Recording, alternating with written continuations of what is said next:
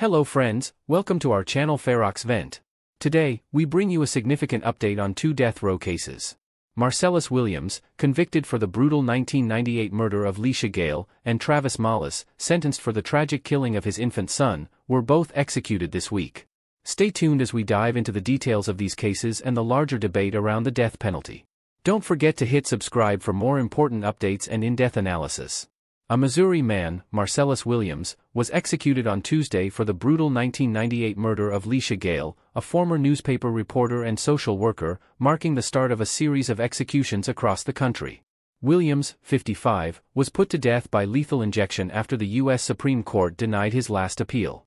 Gayle was stabbed 43 times during a burglary at her home in St. Louis, and Williams stole her purse and her husband's laptop. Williams' legal team argued for a stay, citing potential jury selection errors and mishandling of the murder weapon. St. Louis County prosecuting attorney Wesley Bell sought to commute the death sentence, questioning Williams' guilt. Despite an agreement to reduce the sentence to life in prison, the Missouri Supreme Court overturned the deal, allowing the execution to proceed.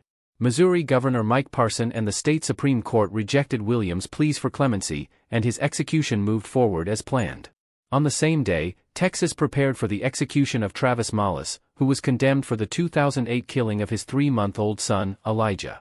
Mullis sexually assaulted, strangled, and stomped his infant son to death in Galveston before fleeing the state. He was later captured after surrendering to authorities in Philadelphia. Despite the brutality of his crime, Mullis' attorneys chose not to file any additional appeals ahead of his scheduled execution.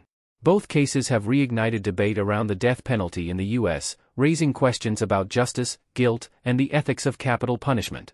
In conclusion, Marcellus Williams and Travis Mullis were executed for their respective crimes, raising ongoing debates about the death penalty's use in the U.S. Thank you for watching this video.